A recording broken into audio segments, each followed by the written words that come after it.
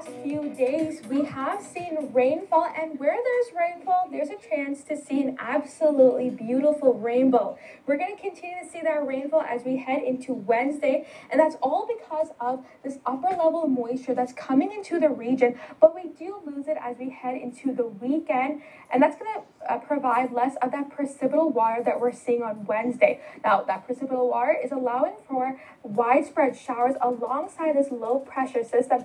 As it moves northward into the region, it could provide some heavy rainfall at times.